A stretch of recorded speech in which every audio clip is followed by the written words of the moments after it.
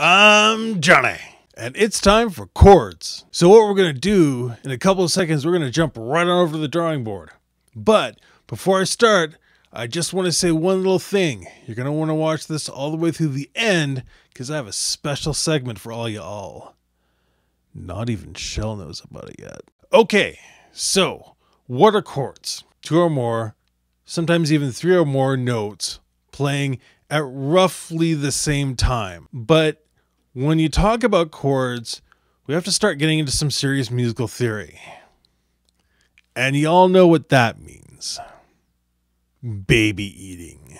We have this major scale that's notes C, D, E, F, G, A, B, right? Because it starts on C because reasons. Then we have these other notes that are C sharp, D sharp, E sharp. Well, hang on. Let me just read you something from Wikipedia, all right? For example, C sharp cannot substitute for a D flat in equal temperament, even though in equal temperament they are identical pitches, because the D flat can serve as a minor third of the B flat minor chord, and the C sharp cannot. And the C sharp can serve as the fifth degree of an F sharp major scale, while a D flat cannot.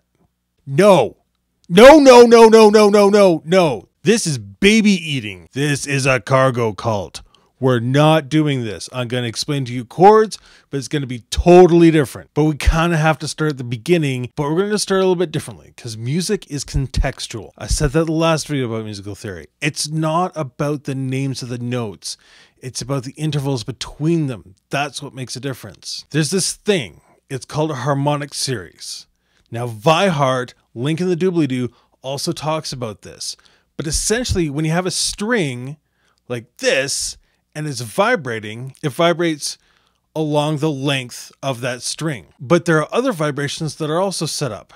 One that vibrates twice as fast, 3 times as fast, 4 times, 5 times, etc. These vibrations, like when you pluck the string of a guitar, not only sound the main note like C, also sound 1 octave higher, 2 octaves higher, and then the note of G, and then no, no, no, no, no, no. We're not doing this. We are not doing this. This is more baby eating. The crux of this is when you have a pure note like C, encoded in it, either by virtue of physics or virtue of our eardrums or virtue of how our brains work or all three, there are other notes, and that thing is the major chord. And that is where Western musical theory gets all of its cargo cultish nature. But there's a way out. All right, let's take our circle of musical notes.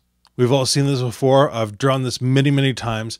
But now I'm not even going to give the notes names. All right, so we're just going to go all the way around 12. There we go. Now I'm going to start giving them numbers. And I'm going to start at the top because this is our center note. This is our root note. And we're going to go around to the right.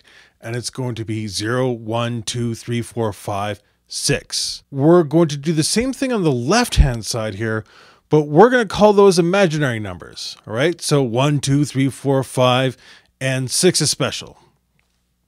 So now we've got the set of numbers around it, and we can start building chords that way. I've only just started exploring music with this kind of shape in mind. Rather than using notes, using these numbers, an imaginary number. I see some real power here. Now, that major chord that I was talking about, it looks like this triangle. And you can start to play around with other chords and making triangles. You probably always want to use the root, at least to begin with. You will get a sense of how the chord sounds by its shape. Now, I thought about using negative numbers for the ones going here on the left. That didn't seem right. So the reason why I chose imaginary numbers is because there is a very distinct relationship between the perfect fourth and the perfect fifth, and it has to do with this thing called inversions.